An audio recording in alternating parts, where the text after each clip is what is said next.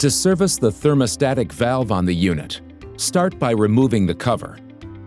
The thermostatic valve cartridge and its spring can then be removed. Clean and inspect the valve cartridge and the housing for damage. If the valve is clean and in good order, it can be reinstalled. If damaged parts are found, replace accordingly.